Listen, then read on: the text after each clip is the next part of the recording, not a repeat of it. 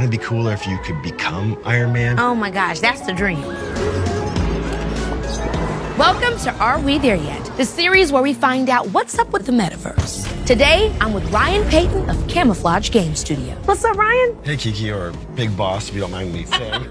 Yes, you better know, Ryan. That's right. I did my research on you, too. I did my research on you, and I love that nickname. Now, I read that you make meaningful games. What does that mean to you? I started playing video games that had really impactful stories, just like any great film or a great book. I want to be able to make games like that has a really touching story, and that's what I did on Halo 4. So that's what we've been up to for the last 10, 11 years. The line between metaverse and classic gaming seems to be a little bit blurry. What is the difference exactly? For me, it's really about the immersive nature of VR, and it's not going to replace your standard video game experience. You can still have that in the living room with your friends on the couch. It's all good, right? But for VR, we put players into the world, and that's like, for example, what we did with Marvel's Iron Man VR. We thought, wouldn't it be cooler if you could become Iron Man and you see full 360, you're in the world, you are Iron Man. That's that sense of presence that is afforded by these devices like VR. Okay, sense of presence. Can you describe that? It sounds like a TV show about a psychic detective.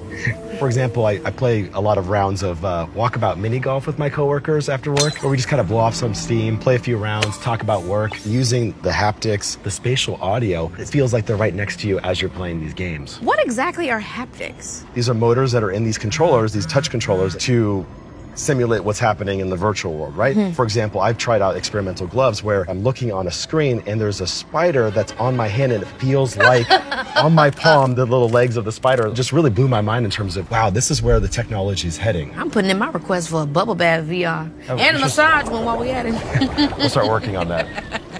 Okay, so how is the metaverse opening up social connection for gaming? Yeah, you might not believe this, but I learned Japanese playing online games with Japanese folks who were willing to teach me their language as we were playing.